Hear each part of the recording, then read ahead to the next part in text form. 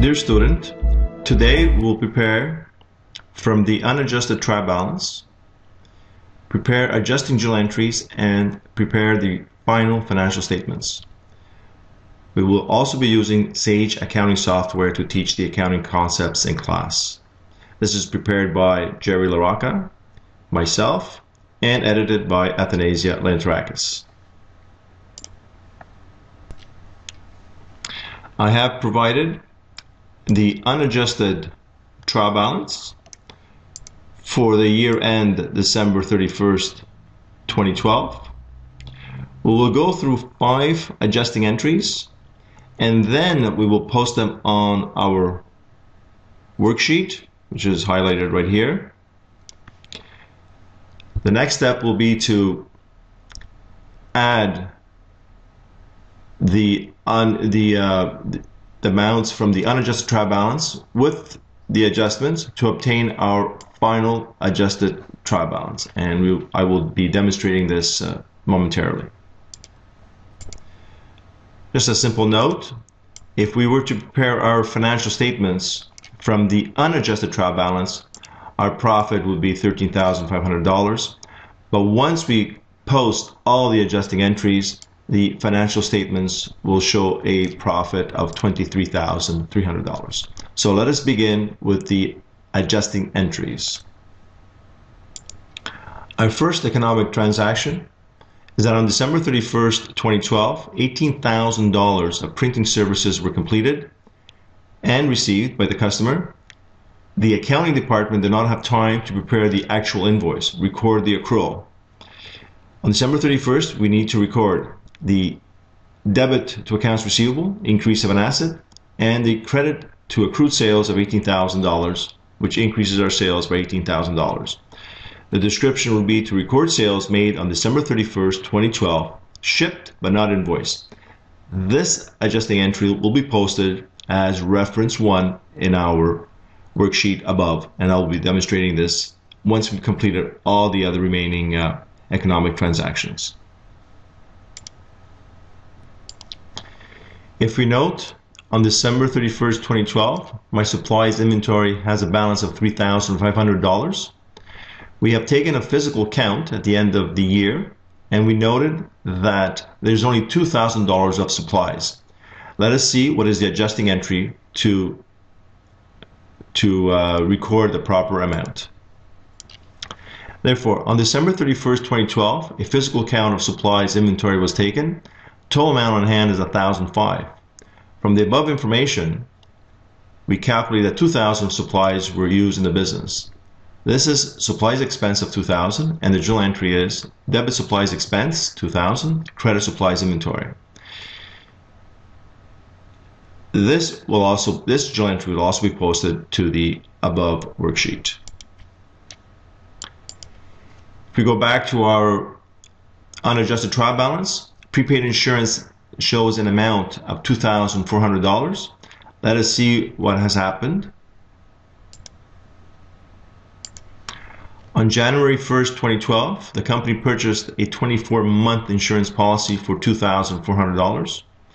No adjusting entries have been made since.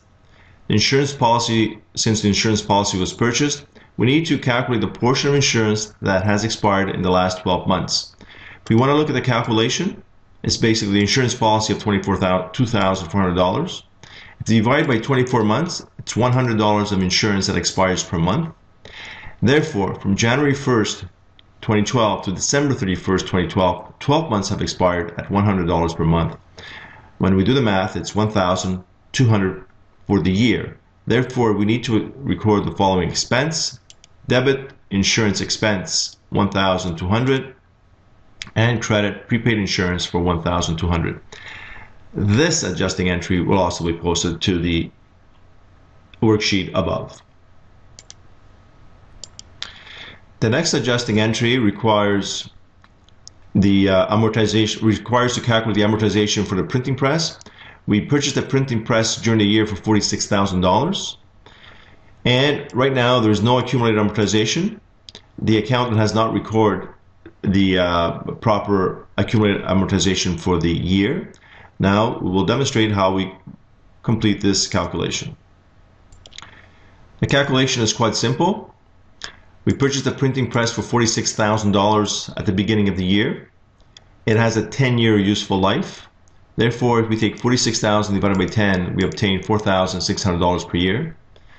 Since we have not calculated depreciation from January 1st to December 31st, 1 year has expired at $4,600 per year, or $4,600 needs to be amortized.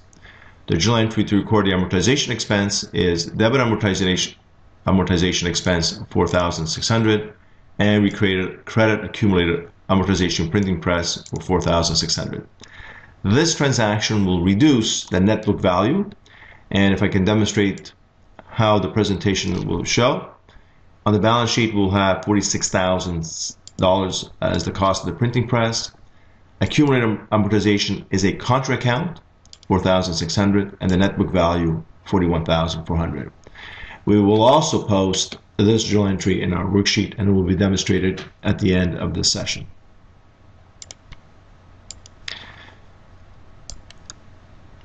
The fifth economic transaction is the following: that on December 31st, 2012, the company accrued 1 month rent of $400, which had not been paid on December 31st, 2012.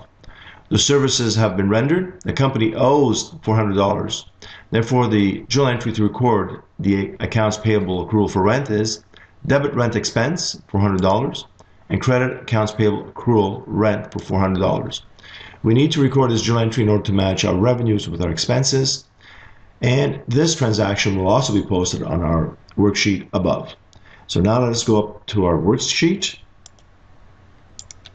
So a quick resume is that our unadjusted balance, these are the, before adjustments, we need the CPA to review the financial information to ensure that our financial statements are fairly presented. In other words, the unadjusted balance, it has to be reviewed by you, the CPA.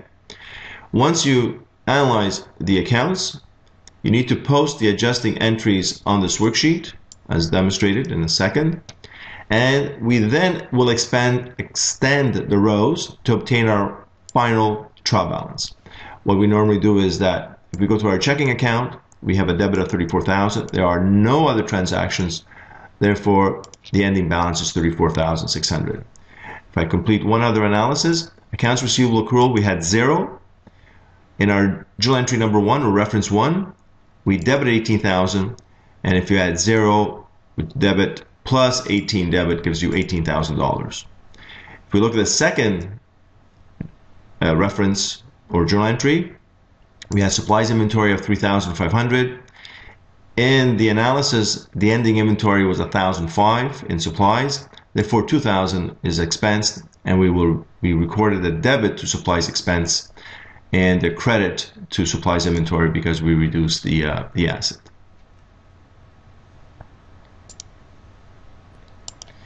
These are the steps that you should prepare first. Prepare the adjusting entries, which we did. Step number 2, post the adjusting entries to our worksheet, which we just demonstrated. And step 3, extend the columns. Step 4, prepare the final financial statements. Now, when you prepare the financial statement, first, complete the income statement. Second, the statement of retained earnings. And third, our balance sheet. Note that our trial balance is always in balance.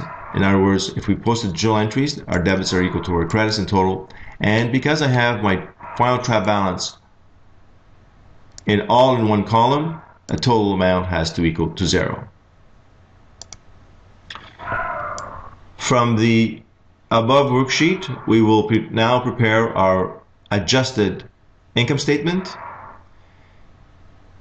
We note that we have $92,000 credit sales, we have all our expenses, and we show profit as a credit balance, except when we prepare our financial statements, we show our numbers in absolute values. We don't need to show brackets in the $92,000 or brackets in the $23,300. From the above final adjusted trial balance, we also prepare our final statement of retained earnings.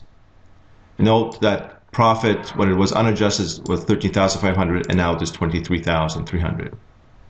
Again, when you prepare the financial statements in good format, you do not show credit balances. In preparing our balance sheet, or we may also call a statement of financial position, as at December 31st, the adjusted, there are a lot of differences. Accounts receivable accruals unadjusted was 0, then we have 18. You get that from your unadjusted trial balance. Our total current assets now are 100,300. And note, in the long-term assets, we have our printing press at 46,000 cost and the credit to accumulated amortization of 4,600. The 41,400 is our net book value, and we add the 100,300 plus the 41,400 to get our total assets. We use the net book value. For the current liability section, we do the same thing. We have our accounts payable, and we have our accounts payable accrual of $400 for the rent. The bank loan did not change. The mortgage due in 5 years did not change. The common shares was the same. And the 54,300, we get the amount from our statement of retained earnings, which was calculated above. Then we add our current liabilities, our long-term liabilities. Together they make total liabilities, plus my statement of retained earnings, plus my shareholders' equity of 64,300. Gives me my total liabilities and shareholders' equity of 141,700, and our balance sheet is in balance. You have the Excel spreadsheet, so I recommend that you go over your spreadsheet also and view this accounting video presentation. Thank you for your attention. So we have learned that from the unadjusted trial balance, once we prepare the adjusting journal entries and post them to our worksheet, we're able to prepare the final financial statements. Thank you for your attention, and I'll see you all in class very soon.